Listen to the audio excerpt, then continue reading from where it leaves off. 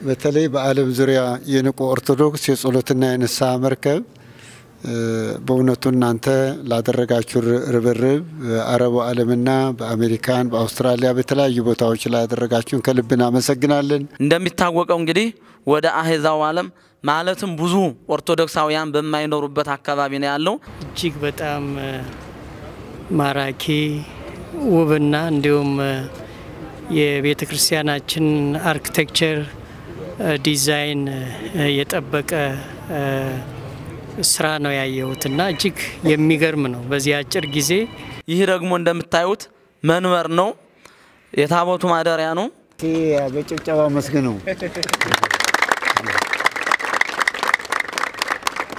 እንግዲህ 3 ቦታዎች አሉ። እነሱ በክብር እንሰራቸዋለን። ተክለ ሃይማኖትን መድኃኔዓለምን እነሱ የግድ መስራት ኃላፊነት አለብን። በዚያም እንድትተባበሩ መልእክቴን አስተላልፋለሁ። እግዚአብሔር ይስጥልኝ። በ1979 ዓመተ ምህረት የተሳለ ነው። ይህንን ስዕል በአሁኑ ሰዓት እናግኝ ብንል ማግኘት አይቻልም። በጣም የሚያምርና እንዲሁም ደግሞ ስጋ የለበሰን እንዲሁ በስጋ በአካል የተገለጠች ነው የሚመስለው የእመቤታችን በጣም ልዩ ስዕል ነው።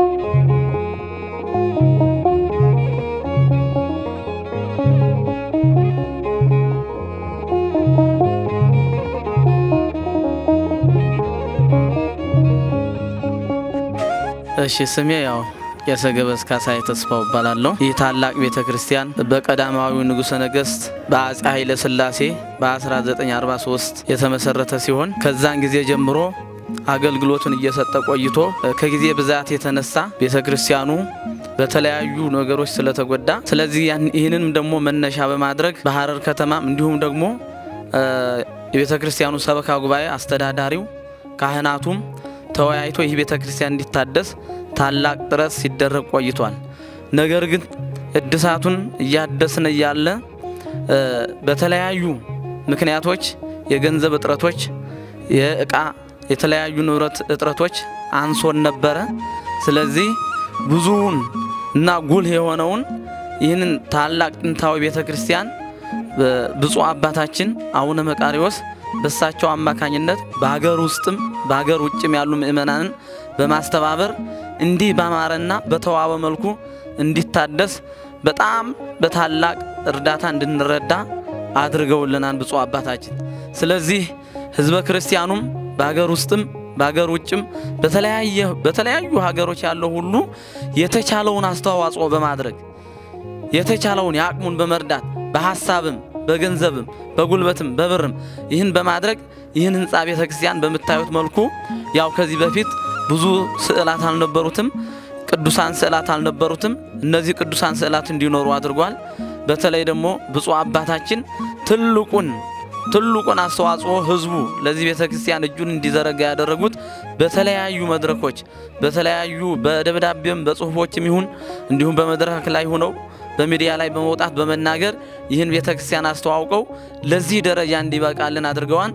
ለሳቸው የመጀመሪያው ምስጋና ለሳቸው ነው። ከዚህ በመቀጠል ደግሞ ይህንን አስተዋጽኦ ላደረጉ በተለያዩ በአገር ውስጥም በአገር ውጭም ላሉ ህዝበ ክርስቲያኑ እንደዚህ የብፁዕ አባታችን መልእክት በመስማት የሚያስፈልገውን ነገር ሁሉ አስተዋጽኦና ድጋፍ አድርገውልን ይህን ቤተክርስቲያን በጥሩ ሁኔታ እንድናድስ ረድተውናልና ስለዚህ እነሱን ደግሞ በእውነት በስላሴዎች ስም ነው ምስጋና ይድረሳቸው። እግዚአብሔር ይስጥልን። ቤተክርስቲያኑ ታደሰ ማለት ከዚህ በኋላ ያው ሌላ ነገሮች አያስፈልጉም ማለት አይደለምና የሚያስፈልጉ ብዙ ነገሮች ስላሉ አሁንም ያው በተለያየ መልኩ ቤተክርስቲያኑን ለምርቃት ታብቅተዋል። እግዚአብሔር አምላክ ስጦታቸውን ይቀበልልን፣ እድሜና ጤናን ያድልልን። በአገር ውስጥም በአገር ውጭም ያሉትን ምእመናን እግዚአብሔር አምላክ ይባርክልን። እንደሚታወቀው እንግዲህ ወደ አህዛው ዓለም ማለትም ብዙ ኦርቶዶክሳውያን በማይኖሩበት አካባቢ ነው ያለው። ጥቂት ኦርቶዶክሳውያን በሚገኙበት ቦታ ላይ ሆነን በዚህ በጣም በበለጠ ሁኔታ ተሰርቷልና ለዚህ ያበቁት ደግሞ ምእመናን ናቸው። እግዚአብሔር አምላክ ስጦታቸውን ይቀበልልን፣ ልጆቻቸውን ይባርክልን። ይህ ደግሞ እንደምታዩት መንበር ነው፣ የታቦቱ ማደሪያ ነው፣ መንበር ይባላል። ይህ መንበር አሁን የተሟላ ሆኖ አይደለም። ገና እንደምታውቁት ቤተክርስቲያኑ እድሳት ላይ ስለሆነ እድሳቱም ያልጨረሰ ስለሆነ አሁን እቺ ጨርቅ ያለችባት ወደዛ ያለው የደረቀው አካል ሲሆን ወደዚህ ደግሞ ገና ቀለም ተቀብቶ ሙሉ ለሙሉ ተውባን ማለት አይቻልምና በስራ ላይ ያለን ድንገት ስለመጣችሁ በዚህ በመታዩት መልኩ ነው። ይህ ታላቅ መንበር ነው። አሁን ብዙ ጊዜ ስናይ መንበሮች አጠር ብለው የሆነ ጠበብ ያሉ ምናምን ናቸው። ይህ ግን ቀድሞ አብሮ የተሰራ ከቤተክርስቲያኑ አመጣጥ ጋር አብሮ የመጣ ስለሆነ በጣም ትልቅና ሰፊ ግዙፍ የሆነ እንዲሁም ደግሞ ውበቱ ያማረ የተዋበ እና አሉ ከሚባሉት እንዳውም አሁን ከዘመናዊያኑ ይልቅ ጥንታዊነቱን እንደያዘው ሆኖ በየተዋበና ያማረ መንበር ነው እንደምታዩት። ይህ ደግሞ የእመቤታችን የቅድስት ድንግል ማርያም ከዚሁ ስዕል ነው። በ1979 ዓመተ ምህረት የተሳለ ነው። ይህንን ስዕል በአሁኑ ሰዓት እናግኝ ብንል ማግኘት አይቻልም። በጣም የሚያምርና እንዲሁም ደግሞ ስጋ የለበሰን እንዲሁ በስጋ በአካል የተገለጠች ነው የሚመስለው የእመቤታችን በጣም ልዩ ስዕል ነው። ይህን ይመስላል እንግዲህ መንበሩ ያው እንደምታዩት ቤተክርስቲያኑ ሙሉ ለሙሉ አልተጠናቀቀም። ስለዚህ ምእመናን በውጭም በአገር ውስጥም ያሉት ምእመናን ግን ስጦታቸው ገንዘባቸው መባቸው ያቀረቡት ገንዘብ በሙሉ እዚህ ደረጃ ላይ ደርሷንና እንግዲህ እነሱም ይሄን ሲያዩት ደስ እንደሚላቸውና ለወደፊትም ደግሞ የበለጠ አስተዋጽኦ እንደሚያደርጉ ተስፋ እናደርጋለን።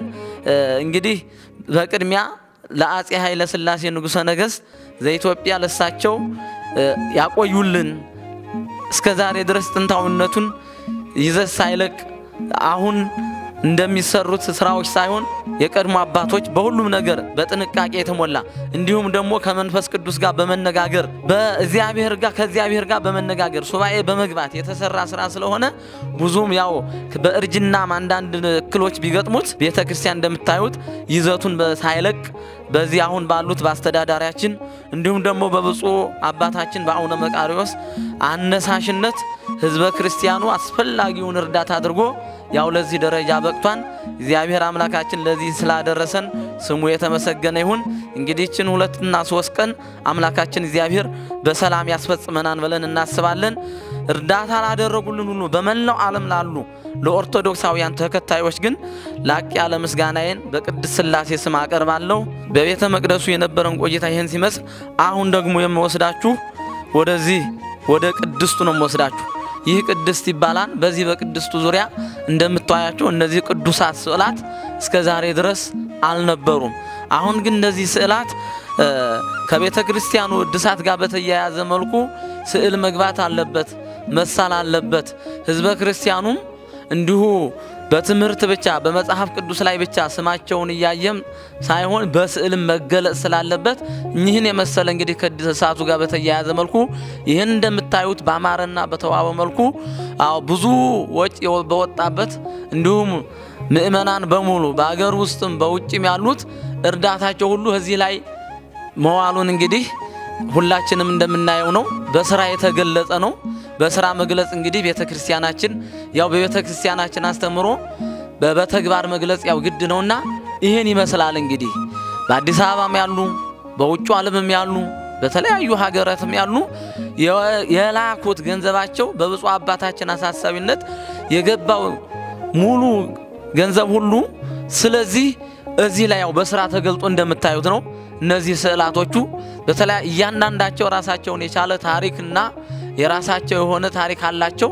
ስለዚህ ይህን ይመስላል እና ስዕሉም በዚህ መልኩ ተስሏል ህንጻ ቤተክርስቲያኑም በሚገርም ሁኔታ ነው የታደሰው እንደምታዩት ቤተክርስቲያኑ ታላቅና በጣም ሰፊም ቤተክርስቲያን ነው እንግዲህ በእውነት አምላካችን እግዚአብሔር ይህን እንድናይ ለረዳን ያን ሁሉ መከራ ቀደም ባሉት ጊዜ እንደምታዩት ብዙ መከራዎች በቤተክርስቲያናችን ላይ ብዙ ፈተናዎች ነበሩ አጋጣሚ ሆኖ ደግሞ እድሳቱን በጀመርንበት ወቅት ነበር ይህ ፈተና ስለዚህ እንዳው እንኳን ልናድስ ባለንበት እንኳን ለመኖራችን ተስፋ የሚያስቆርጥ ነበር ነገር ግን እንደ ክርስትና ስናየው እንደ ቤተክርስቲያን አስተምሮም ስናይ አንድ ሰው እንኳንስ አባቶች ካህናትና ምእመናን ተስፋ መቁረጥ እንደሌለባቸው ይህ የቤተክርስቲያናችን አይምሮ ነው ተስፋ ባለ መቁረጥ ህዝቡም አባቶችም ተራባርበው ያን የችግር ጊዜም ችግሩን እንደ ችግር ተቋቁመን ያው እንደምታዩት በዚህ መልኩ ከዚህ ደረጃ ደርሷል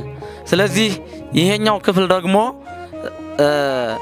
ወንዶች ምእመናን የሚቆሙበት ነው እነዚህ ወንዶች ምእመናን የሚቆሙበት ያው በከፊሉ እንግዲህ በከፊሉ የተወሰኑ ስዕላት ተስለዋል የሚቀሩ ስዕሎች አሉ እንዳልኳችሁ ያው ስራ ላይ ያለን ነው የመጣችሁት ያልተጠናቀቀም ገና እነዚህ ባዶ ቦታዎች እንደምታያቸው ገና በስዕል ያጌጣሉ ይዋባሉ እነዚህ ስዕላት ደግሞ ለጊዜው ተስለዋል ማለት ነው ይህ የወንዶች ምእመናን መቆሚያ ነው ከዚህ ቀጥሎ ደግሞ ይሄኛው ያው ቅዱስ ቁርባኑ የሚካሄድበትና ወንዶችም በወንዶች ቦታ ሴቶች ቅዱስ ቁርባኑን የሚቀበሉበት እንዲሁም ከስጋ ደውያቸው የሚፈወሱበት የነፍስ ቁስል ከነፍስ ቁስል የሚፈወሱበት ከእግዚአብሔር ጋር የሚገናኙበትና ጥቅል ማሰሪያ ቅዱስ ስጋውን የሚቀበሉበት ነው ስለዚህ ይሄኛው ክፍል ደግሞ የሴቶች ምእመናን መቆሚያ ነው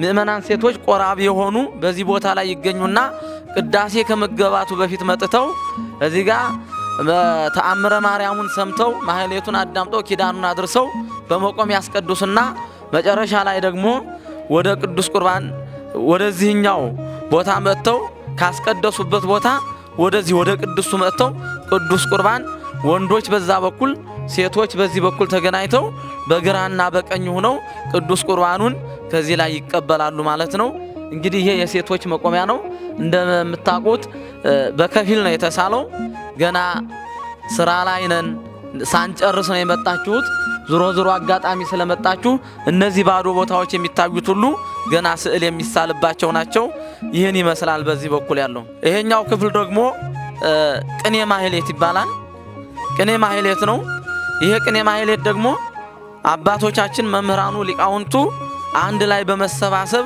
ስብሐተ እግዚአብሔር የሚያደርሱበት ስብሐተ እግዚአብሔር የሚነገርበት ለዓለም ፈጣሪ ለሆኑት ለስሉስ ቅዱስ ምስጋና የሚቀርብበት እንደ መላእክቱ ቅዱስ ስሉስ እያሉ 24 ሰዓት ምስጋና የሚሰጥበት ሰዓታቱ በሰዓታቱ ማህሌቱ በማህሌቱ እንግዲህ እንደሚታወቀው ሊቁ ቅዱስ ያሬድ ከዛ በተማሩት መሰረት አባቶቻችን በዚህ ስብሐተ እግዚአብሔር የሚደርስበትና ለእግዚአብሔር ምስጋና የሚቀርብበት እንዲሁም ደግሞ ያሬዳዊ ዜማ የሚዜምበት ይህ ቅኔ ማህሌት ነው እንግዲህ አባቶች ሊቃውንቱ በዚህ ተሰብስበው ያው ሊቃውንቱ ይህንን ስብሐተ እግዚአብሔር በዚህ የሚሰጡበት ይህ ቦታ ነው ሌላው ከዚህ በመቀጠል ፎቅ ላይ ያለው ደግሞ እንዲህ ፎቅ ነው ውስጡ ፎቁ ወደ ውስጥ ነው በውስጡ የሚያዞር በላይ በኩል ወጥቶ በዚህ ጋር በቀኝ በኩል ወጥቶ ደወል ቤት አለ ደወል ቤቱን እንዳገኘን ከዛ ቀጥሎ ደግሞ እንዲሁ በአብይ ጾምና እንዲሁም በፍልሰታ ከህዝቡ ብዛት የተነሳ ከህዝቡ መብዛት የተነሳ አባቶቻችን ከዛ ደግሞ ስብሐተ ነግ ይባላል ስብሐተ ነግ የሚሰጡበት ነው እስካሁን በነገርኳችሁ መሰረት ይህንን ይመስላል አሁን አጋጣሚ ሆኖ ብፁዕ አባታችን አቡነ መቃርዮስ አጋጣሚ ያው በድንገት ብፁዓን ሊቃነ ጳጳሳት መጥተዋል። ከዚህ በመቀጠል ወደ ብፁዕ አባታችን እወስዳችኋለሁ። እኔ የነበረኝን ጊዜ በዚህ እጨርሳለሁ።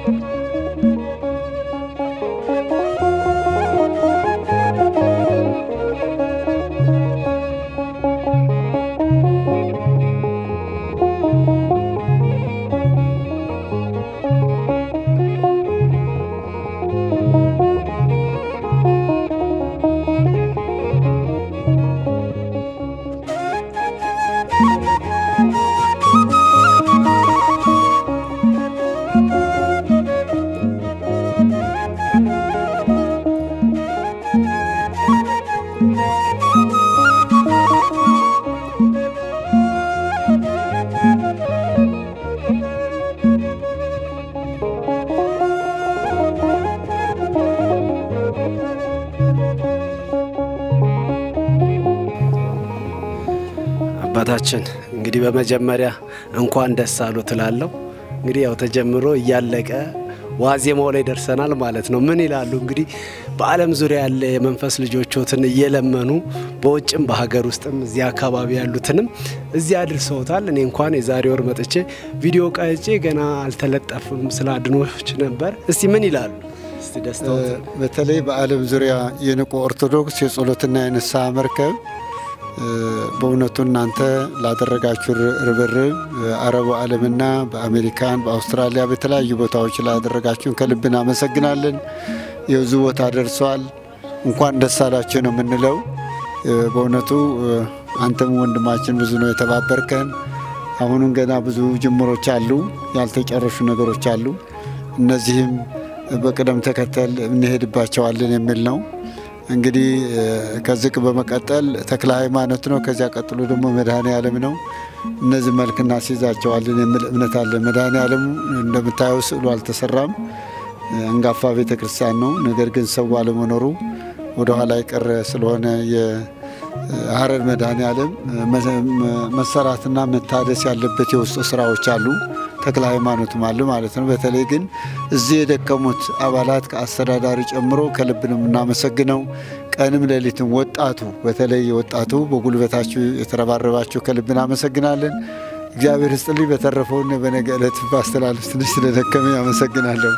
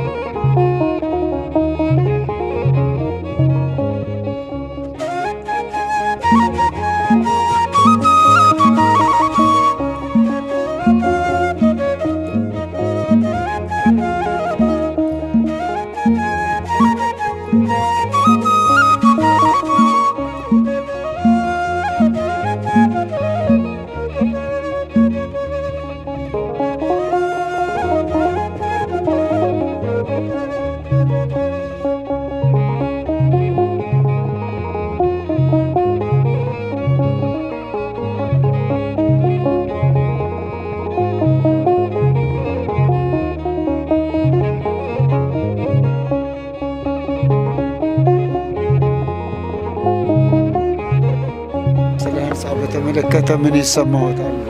እጅግ በጣም ማራኪ ውብና እንዲሁም የቤተክርስቲያናችን አርኪቴክቸር ዲዛይን የጠበቀ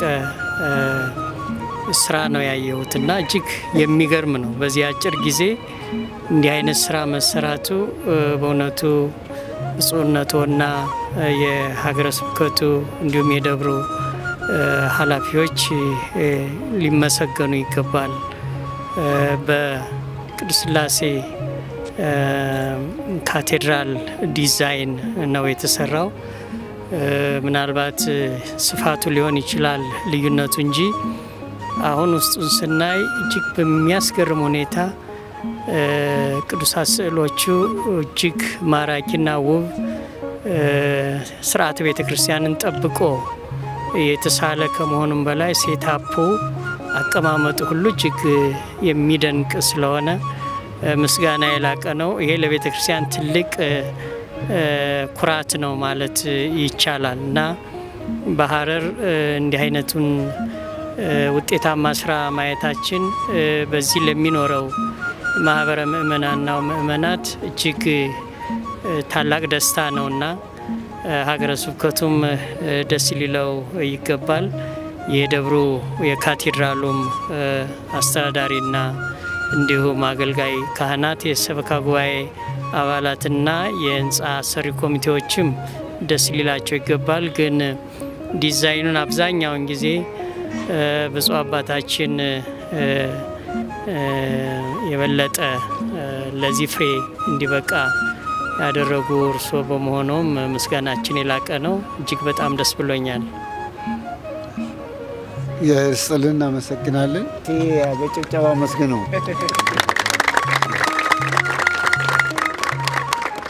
እንግዲህ 3 ቦታዎች አሉ። እነሱ በክብር እንሰራቸዋለን። ተክለ ሃይማኖትን፣ መድኃኔዓለምን እነሱ የግድ መስራት ኃላፊነት አለብን። በዚያም እንድትተባበሩ መልእክቴን አስተላልፋለሁ። እግዚአብሔር ይስጥልኝ።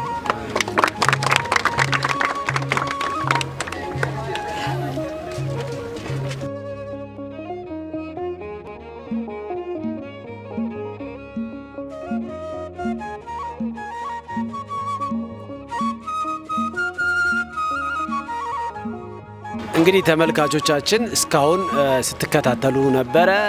ይህን ይመስላል ሐረር ያለው የቅድስት ሥላሴ ቤተክርስቲያን። እንግዲህ ብፁዓን አባቶች ባሉበት የአካባቢ ወጣቶች ባሉበት ቤተክርስቲያኑ እያጸዳን እየታነጸ መጨረሻው ዋዜማው ደርሰናል። እንግዲህ ነገ ደግሞ ያለውን ትልቅ ክብረ በዓሉ እንግዲህ ዋናው ታቦቱ ወደ መንበሩ የሚገባበት ነገ ነውና ነገ እስክንገናኝ ድረስ እግዚአብሔር በሰላም ያቆየን። ስለተከታተላችሁ እናመሰግናለን። መልካም ጊዜ።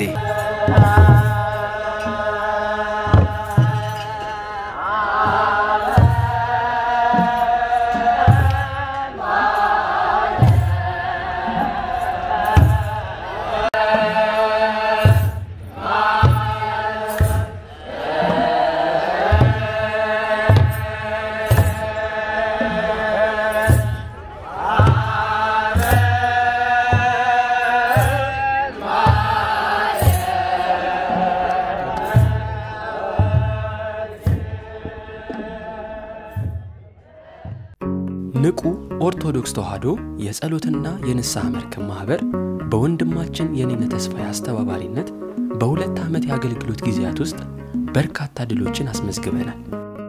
ማህበራችን የሚያከናውናቸው የነፍስ ስንቅ የሆኑ በርካታ ተግባራቶች አሉ።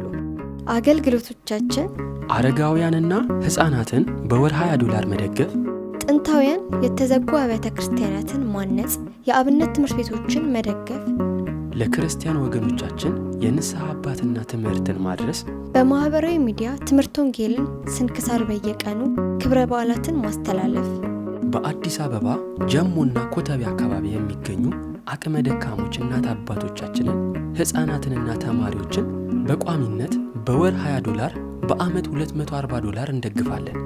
በዚህ የችግር ቀን ከ250 በላይ ከሆኑ ኢትዮጵያውያን ወገኖቻችን ጎን ቆመናል።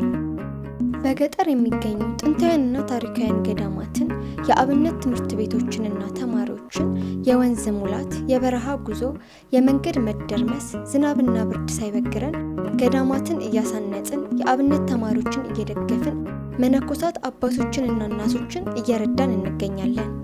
በንቁ ኦርቶዶክስ ተዋህዶ የፀሎትና የንስሃ መርከብ የዋትሳፕ ማህበር ላለፉት 5 ዓመታት በአሜሪካ፣ በካናዳ፣ በአውሮፓ፣ በአውስትራሊያ እንዲሁም በአረብ ሀገራት የሚገኙ ክርስቲያን ወንድም እህቶቻችን ቤተክርስቲያንና የንስሃ አባት በማጣት ለሚቃጠሉ የንስሃ ትምህርቶችን በማቅረብ የንስሃ አባት በማገናኘት እንዲሁም የህብረት ጸሎት እንዲያደርጉ በማድረግ ላይ እንገኛለን።